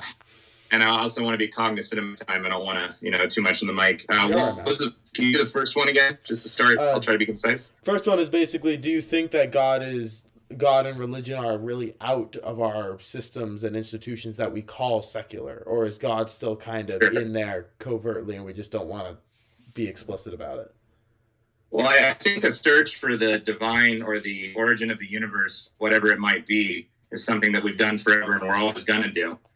When we say, the individual God, I know a lot of us want to assume that, we're talking about the Abrahamic God. And all you have to do is pick a different place on the earth to see that, people follow, polytheism and other systems as well. And you can go all day back and forth comparing about which is more, which has less violence than else. But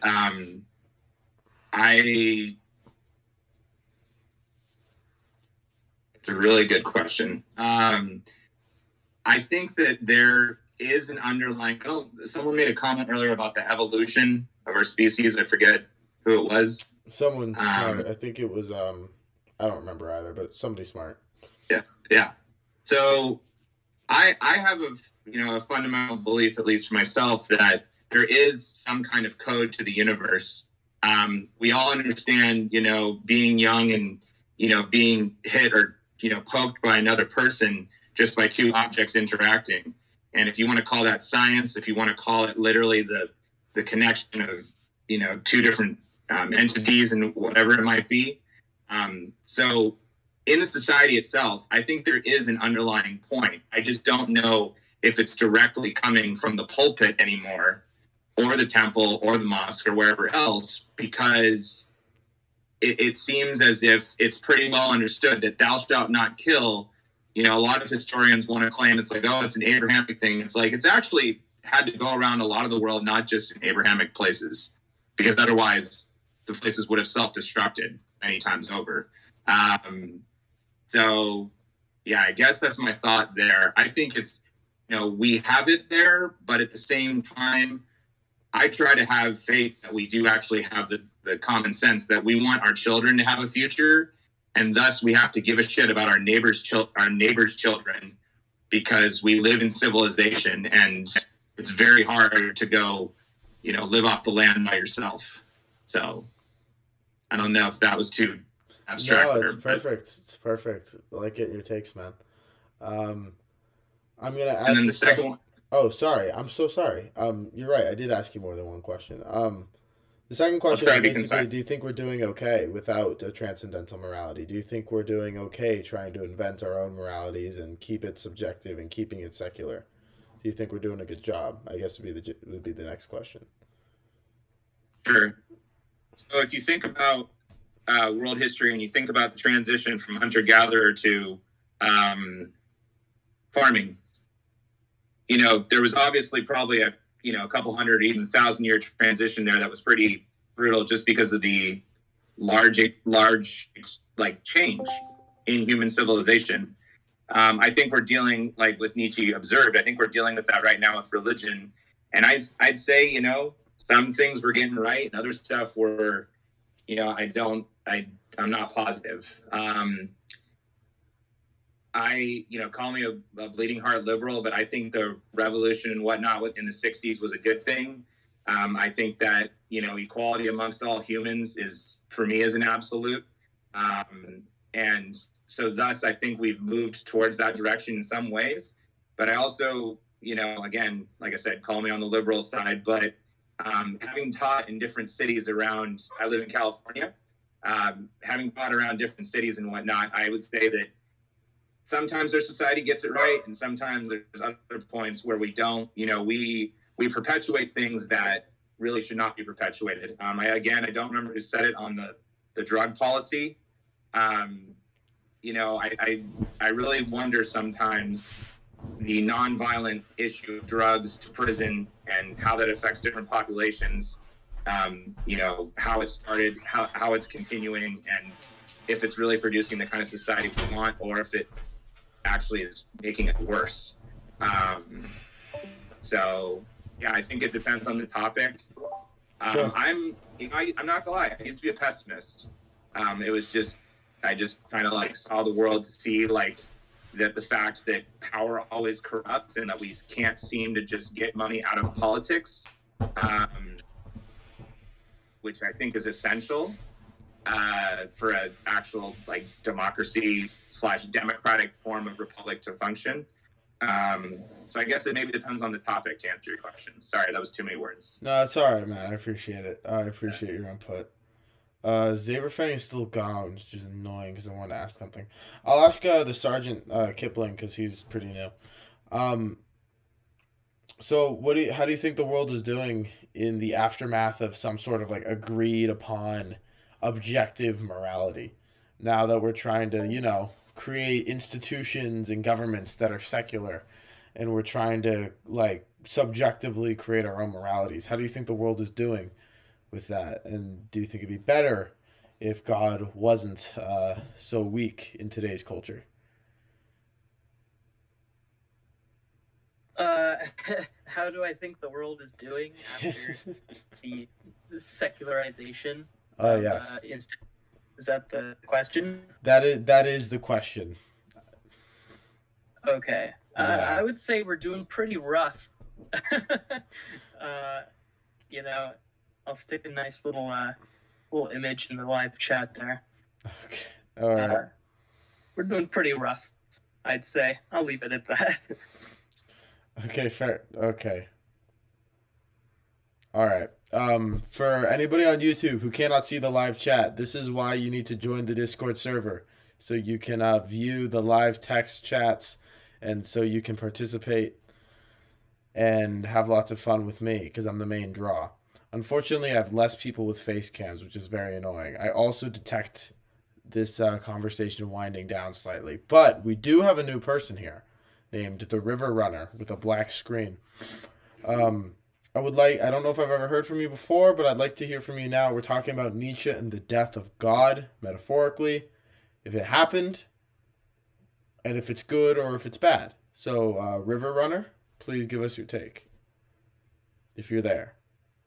Seems like you are. Did you say what in the death of God? The death of God, in the Nietzschean sense, the metaphorical sense. Oh. If you I don't really know much about it. I'm kind of here just for getting information, seeing what people have to say. Sure, fair I really enough. don't. I'm not really informed about that. No worries. If you want to listen, that's fine. If you have anything you do want to say, please pipe up.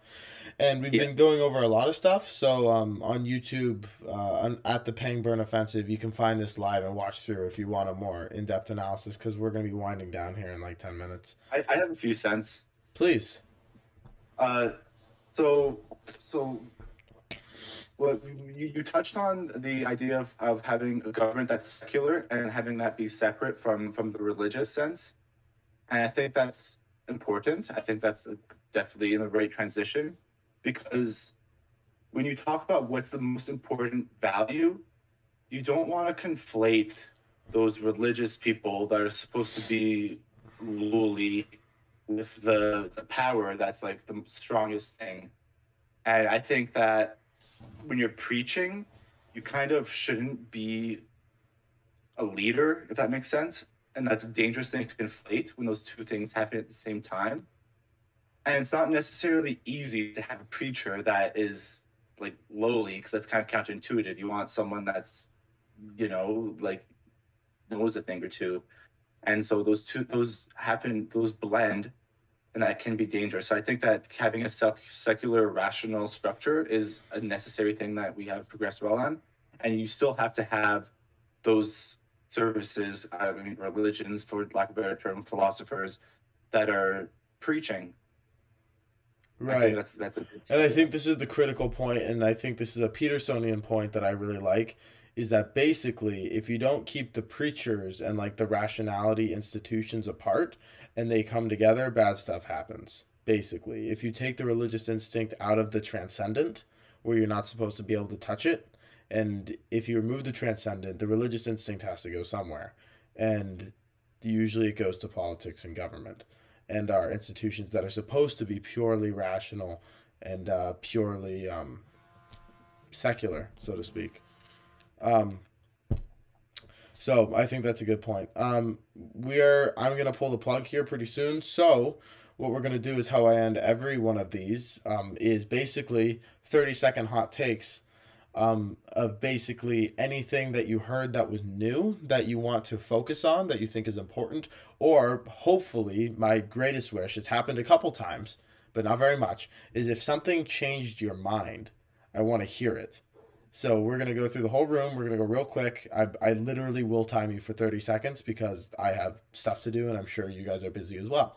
So 30 seconds, anything new that you want to talk about, anything that changed your mind, and then that'll be it. So, are we ready? That's rhetorical. I'm not going to start with Benson just because I was just on you, but I will come back to you. Andy, you have been pretty quiet. So, Andy, we're going to lead off with you, mate. Oh, nobody's ever said that to me before. I think a big theme related to this topic, the death of God, would be that the connection to morality. And I would just like to say that I think it is a huge assumption to think that morality can only exist in relation to a god, in an objective sense. I think that's assuming a really huge thing about someone being God who you've never met, most likely, or if you did, you don't remember. And I would say it's possible that they are not, well, I would say that they are not necessarily intertwined concepts. And it's kind of a big assumption we've placed.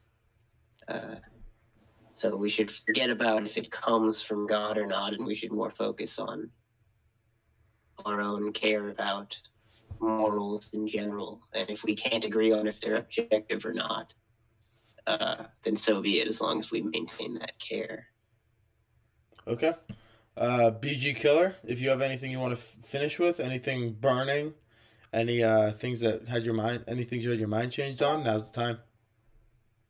Oh, Zombie Cleo just joined. Oh no, not Zombie Cleo, Zombie Killer Chick. Sorry. It's so sad. Only at the end. It's okay. We'll get to you. BG Killer. I don't really have anything to add.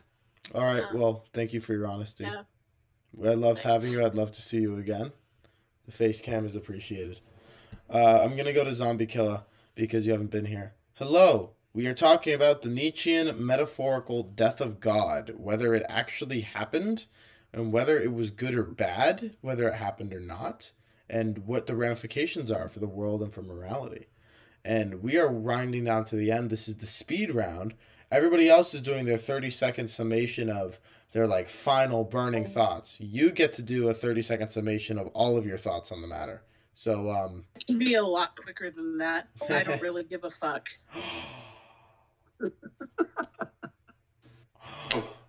Hurt my feelings. There you go. You hurt my feelings. It's okay. That's all right. Fair enough. Hey, that's a response. Nietzsche kind of predicted the advent of nihilism in the aftermath of the death of God. So thank you for being displaying it in real time. I appreciate you. No problemo. Okay. David Pixel. Anything burning, anything you want to finish with, anything you had your mind changed on the off chance? Go ahead. Yeah, I think something that I noticed from some few people here, especially from Sergeant Kipling, his last intervention, let's say. So when you ask how we're doing with our secular morality, well, I think the picture that he sent, I think that's probably one of the clearest definitions of or the clearest showcase of anecdotal evidence. I think, despite all the things we see in the news, which is true, I'm not saying it's not, but if we look at the data at large, which I'm gonna share on the live chat, I think we're doing a lot better than people would have anticipated. I think you can look at the data, and especially when we started adopting this sort of rational morality, we started doing better than before. So I think we shouldn't be so pessimistic about it. Maybe it changed. Maybe we will be a little worse. But for now, I think you never know. So what I would say to that is I shouldn't really respond, but I will because I have very low self-control when it comes to these things. Is that when you're looking at world history, the amount of confounding variables are like technically infinite. So saying that it's because of the advent of rational morality, I don't think you can say that.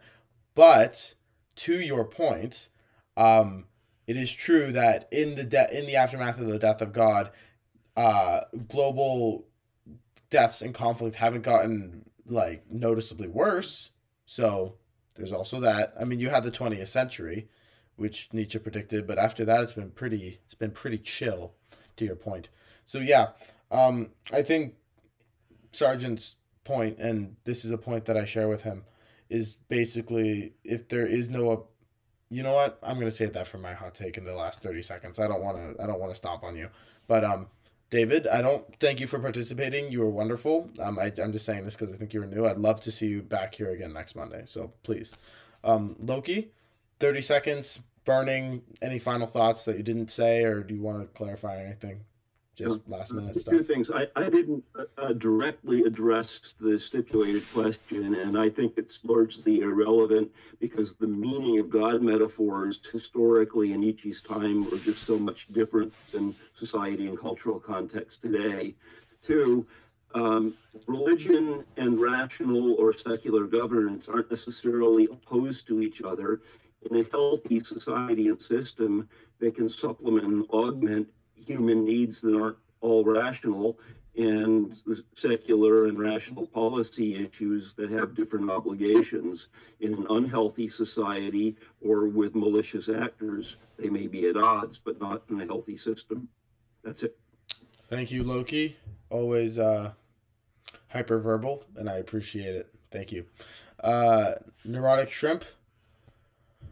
Last burning, burning things you want to shove in? Yeah, the last burning thing is, I think the God is dead, claim God is dead is like, I'm relating it to the parable of the madman.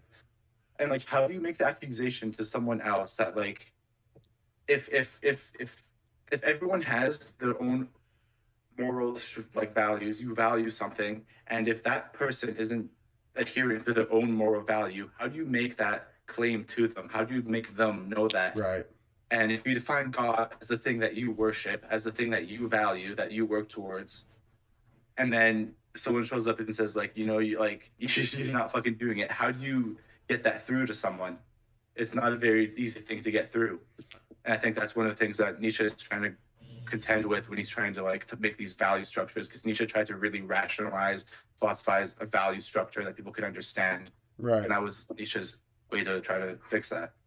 I almost think it's a difference of honesty, right? Because everybody has some sort of a priori assumed moral foundation. Everybody has one. Religious people call it God and say they're operating on faith and say everyone should believe in it, that they don't have to, but they should. And then some people religious people make the mistake of passing the responsibility on and externalizing it. And I think that's I'm gonna use the word less dangerous in a way, because you're kind of making yourself worse. And I think that's a mistake that exists. It's a kind of it's like dumbing them down in a way. Sure. And it's making them not violent because they externalize it and they don't internalize it, and they're being lazy. It kind of seems to work, but it's not like optimal. Okay. Ross, if you actually I'm sorry. Towards it. Okay. Sorry, Shrimp. It's a big problem. Yes, it is rather large. Roski, burning stuff. Why is everybody coming in at the end? This is so sad. Where were you guys They're just late. Keep it running. Last burning stuff, 30 seconds, please. Yeah. So I just say that we are what we value, not meaning that we are what we want to be, but what we act out. And so with Nietzsche saying God is dead, it is truly a tragedy for us as a species. Yeah. I like the take. Thank you for being succinct. I appreciate you. Richard, a.k.a. Zurich. We're winding down. So basically 30 seconds for you to give me your take on the metaphorical death of God in the Nietzschean sense. The end of moral and cultural agreement and binding to the transcendental moral ideal known as God. Did that happen? Or was Nietzsche just crying wolf? And is it good or bad, and what ramifications does it have? Speed run this, please. Give me your quick take. Yeah, I think what Nietzsche was prophesying was the continuance of a cycle. Because how this goes is that conception God needs to die and then needs to get resurrected. And so that's not all he was doing. I don't want to trivialize it, but our understanding of God needed to die. So it happened, it will happen, but God will come back. God, you think he'll come back? You think that's interesting? Oh yeah. You think so? Maybe it will. Maybe that'd be a hell of a thing. That's an awesome take. I like that a lot. It's well said. I might actually agree too. My kind of God. It might actually. Yes. Oh man. I might actually I could agree. go on for hours about that. Like this post-God world where like the subject is maybe the chaos just gets so bad that all of a sudden we just flip back into the that might happen. Interesting take. Thank you.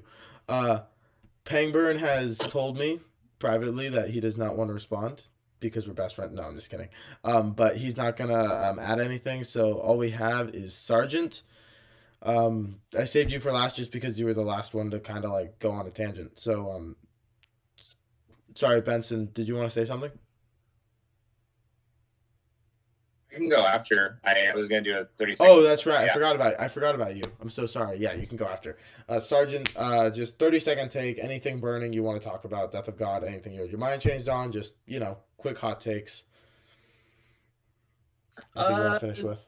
Not really. I mean, I feel like I didn't really elaborate earlier. I think, depression is rampant in society. I think people are kind of feel like they have no drive, no purpose. I would argue that that's correlated greatly to, belief in God, moral purpose. So I guess that would be my take on this discussion, is that it is a bad thing. It's not bad that Nietzsche said it. I guess that was like an observational thing he was saying, right? But overall for society, I would say it has been a net negative. Sure. Oh, I love you, Sergeant. Yeah, Rosky and Sergeant, you guys need to get a room or something. I don't know what to tell you. I love you too. That is awesome, man. Yeah, it's the meaning crisis. That's what it is. The meaning crisis. That would have been a better title. It would have been a better title. Maybe we'll do a show on the meaning crisis. Vivek, you just came in. 30 seconds. Metaphorical death of God. Was it good or bad? Did it happen? Go. So I think Nietzsche's the line God is dead and we have freedom. I go with the Wikipedia meaning of that metaphor in the sense enlightenment and scientific revolution has made it impossible for God to exist in some sense. Okay. And that is what I think Nietzsche actually meant. And as scientific revolution, this new age of enlightenment continues, I don't think it's possible for any our moral standards to manifest into any kind of transcendental being anymore. So I think God is dead, and no, there won't be any deification anymore. Okay. There won't be any deification of moral standards anymore. Okay, thank you. Yeah, that's what I believe in. It's the rational form of that of the statement. All right, well, thank you for your input. I'd love to see you earlier on in the show next Monday so I can hear more from you. All right, Benson, 30-second, anything burning you want to talk about? Dang, there's a lot of smart people in here. Yeah. Yeah, I think that, I might agree a little bit with what Richard said about, things changing over time. I don't know if we'll go back to, the traditional sense that we, potentially had before, if it reemerges in a new way. It's definitely not good if it's money or materialism, because, we live on a finite system. Again, not to sound like a hippie, but, we have to live with the earth and not on it. And I think just one other point, like I said before, a moral that I think is as near objective as possible, like I said, is if you have children, treating them the best you can to create the world you want through action, through good action, and seeing your neighbor's children just as yours as well, because, somebody values them as much as you value yours. So, sure, that's it. Don't say you don't want to sound like a hippie, because you can't escape that. That's a very hippie statement. You just have to own it. Don't try to escape it. It's okay. There's a little bit of hippie in all of us. Right. Yeah, there's a little bit of hippie in all of us. Don't try to, yeah, because you definitely sound like one. So don't try to pretend like you can get away from that. Okay. Thank you, everybody. This was a wonderful discussion. Great way to come back after Christmas and the holidays. So I don't really have anything else other than the normal plugs. Please go to YouTube, like, share, and subscribe, turn on the bell, all that good stuff, because conversations like this don't exist anymore, really, especially not on the internet. We want to make these as popular as I can. Free and fair discourse matters. War of ideas is important. And Pangburn's a pretty good guy to do it. And I love this platform. For everybody already on YouTube, you can watch the whole live if you want. You can scroll back. It will be on the channel. Please join the Discord server if you want to interact with these live shows. And we have text channels each and every day popping off with all of the most interesting things happening in the world. And you can say whatever you want and you will get challenged. And believe me, you will get challenged. Last thing I was asked to plug is that Travis Pangburn is doing a tour with some famous scientists in the near future. Tour information is at pang-burn.com/tickets. They start going on scale on January 22nd. There's lots of art around. Look through the channel if you want to find that, if you want to attend some of these events promoting more free and fair discourse. So with that, I don't really have anything other to say than I believe that Nietzsche... Brilliant job, John. Thank you so much. Thank you so much, stuff, Trav. man. I appreciate it. I appreciate all of you for participating. It's wonderful. I'll have to come up with an Let's equally... meet down in the tab. Yeah, all right. So everybody on Discord, go down to the tavern. It's a not live channel that's a bit more fast and loose. That's why it's called the tavern. Feel free to get into some bar fights. I'm going to be going off the live pretty soon. So that's that. Thank you all for coming.